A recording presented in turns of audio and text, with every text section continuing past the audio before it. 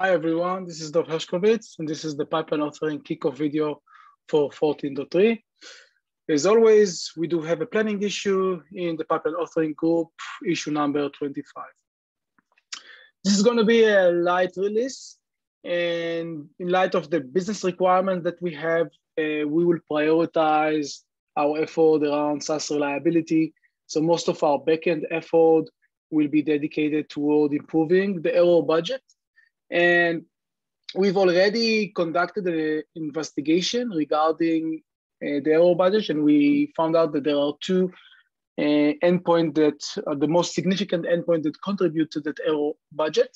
One of them is the first issue here, the mirror pool API, which we would like to optimize. And another one will actually get resolved in 14.4 as a part of the infra dev work that is being done throughout this quarter.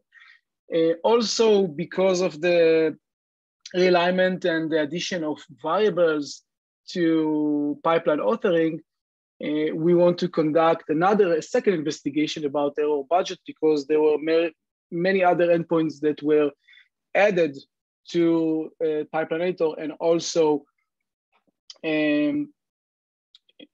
contribute to that error budget. So in this investigation, we would like to make sure we found additional endpoints that contribute to that error budget, and in the next iteration, we'll work on optimizing that.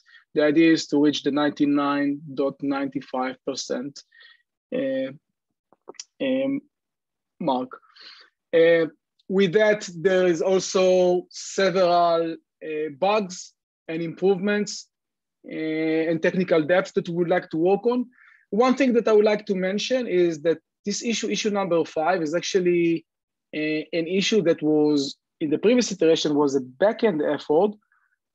This issue, by the way, is the foundation for the syntax highlighting and the autocomplete feature when someone is creating their pipeline configuration. But throughout the iteration, we realized that this work it makes more sense the front-end team to lead. And this is why we've moved that to 14.3, and you can see that it is marked as a front-end issue. That's it. As I mentioned, a light iteration. We do have some filler issues in case we'll be able to complete all the deliverable. And as always, if you have any thoughts or questions, feel free to reach out or add your comments to this thread below. Thank you. Bye-bye.